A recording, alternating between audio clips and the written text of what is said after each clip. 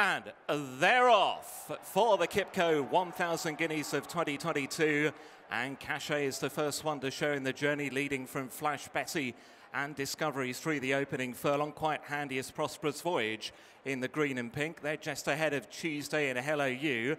Then Malavath, who's racing in midfield in red and white.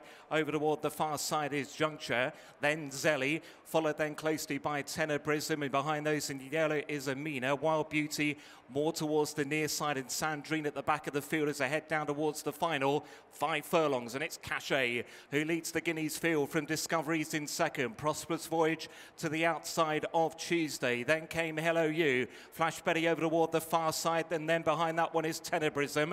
Next is Malavath, then Amina and Zelly with Sandrine. Wild Beauty been pushed along towards the near side. Juncture still just about last as they race out towards the final 3 furlongs. Cachet from the ridden along Discoveries, then Prosperous Voyage. Malavath now being asked for more. Tuesday looking to come into it there over toward the left-hand side. Cachet with a small lead from Discoveries and Prosperous Voyage. Then Malavath, Hello You and Tuesday. Tenebrism is now starting to get rolling as they go inside the final furlong and a half, and it's still Cachet. She's out in front by 2 lengths to Tuesday over on the far running rail. Then Discoveries and Prosperous Voyage from Sandrine and Zelly, and then Tenebrism. It's still Cachet. She's out in front by a length or so, and she's finding plenty. Prosperous Voyage and Tuesday are trying to get closer. It's Cachet though, and James Doyle for the Guineas double. Cachet has won the QIPCO 1,000 guineas from Prosperous Voyage, and then Tuesday and Zelly, and behind those came Amina.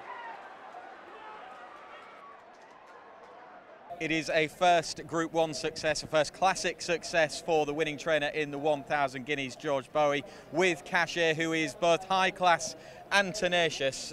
That must have been some thrill, George. Congratulations. Thanks. Yeah, no, she's like I think we were saying before, she's been a star. She's been improving, and physically, mentally, she had a bit of a problem in the gates at the back end of last year, and you know, she's improved. She's settled down more, and you know, it's very hard to pick faults in her at the moment. She's a sound filly, sound-minded, and obviously very talented. You didn't shy away from racing her too. You went to some big races. She was relatively busy for one of her ability, because at times these courses can be wrapped up in cotton wool a little bit. You gave her a trial run. Do you feel that that hard-ish campaigning has probably helped her? I think she thrives on her racing. You know, after the Nell Gwyn, I mean, she was bouncing around the next morning, sort of thing. You know, she loves her racing, and you know, we're here to race them. And you know, she had a break during the middle of the summer last year, and I probably left her a bit short when she went to France, and she missed the kick and looped the field, and you know, we then brought her back, and she kept improving. And I'd never over-campaign a horse that I don't think's capable of doing it, but with a horse like her, she came from the breeze up. She might not have galloped by the time of the breeze ups if she'd actually been trained by me. And John Burke, Hyde Park stud, you know, did a fantastic job with her. And no, look, we're just the lucky people to be looking after her at the moment.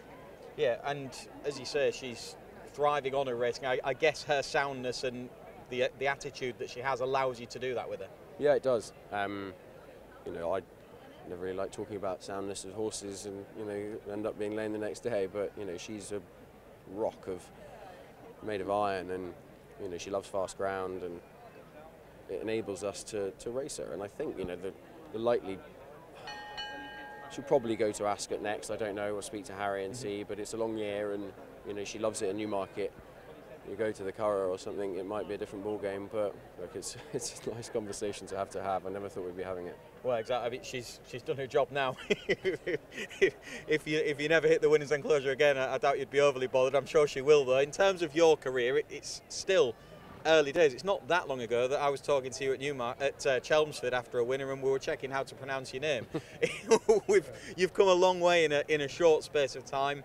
I think this filly was your first domestic group winner at the start of this year, wasn't she, when she won here? Yeah, she was. We had a couple of Oscula and Corazon, one for Nick Bradley in France last year, and Mr. Angel won the Pretty Polly this day last year, so it's been a good day for us the last couple of years. But no, first domestic group winner, and she was a bit of a bridesmaid last year, Cachet, and you know, she's taken her form to a completely different level this time around. Yeah, and getting that Group 1 win on the board, getting a classic win on the board, what can that do for your career? Because you've already got a big reputation, but it's got to be big. Yeah, it's huge. beyond my wildest dreams, really. You know, to have the horses that we have so soon, and yeah, it's everything, really. You know, to win. You know, we try and win a lot of bad races to start with, and you know, I keep trying to upgrade the quality, and you know, for me, this is where we, as a stable, we want to be, trying to run in the big races, and it's hard to find them, you know, as you know, doing it very successfully, but to find the top level, it's not impossible. They're usually bred, aren't they? Yeah. You know, rather than bought. And Jake Warren, Harry Herbert, they selected her. We actually underbid her for Nick Bradley, who won't like to hear, but he underbid her, and look, at two fantastic judges of flat horses, and no, look, and delighted. And to do it at your home track, all the more special. Means you don't have to drive anyway. You can have a good party. Exactly. I think we probably will. I'm sure you will. Congratulations. Enjoy the day. Enjoy the evening. And massive congratulations, as I say. Cool. Thanks, mate. A beaming James Doyle has landed a Guineas double this weekend. He's brought up that double on Cachet. What a weekend, James. How did that feel? Yeah, incredible. I have to say, well, not so emotional today after getting yesterday right, but listen, still very much enjoyable. I mean, incredible. Obviously, know this filly from last year. I got to sit on her a couple of times, and we were placing the fillies mile, and George just felt she'd see the mile out a bit stronger as she's developed physically over the winter, and she looked, I have to say, she looked a picture going around the paddock today. She loves this track. It's almost, you know, she knows it inside out. She's ran here a few times, but she almost eyes up the dip and just flies through it like it's not there. And obviously we were praying for the line late on. We'd probably done sort of plenty running down into the dip, but thankfully the line came just in time for us. So yeah, full credit to George Boughey and all his team, and it's great for Highclere to have another high-class filly. Yeah. And lots of people there to greet you. Yeah, amazing, isn't it? It's fantastic to see the crowds back the way they have been the last couple of days, and for all the Highclere members, it's fantastic to see them all here today. So really enjoyable. I won't keep you any longer, so you need to get weighed in, but I'm hoping that your mum didn't get a flight back yet. No, she's still here.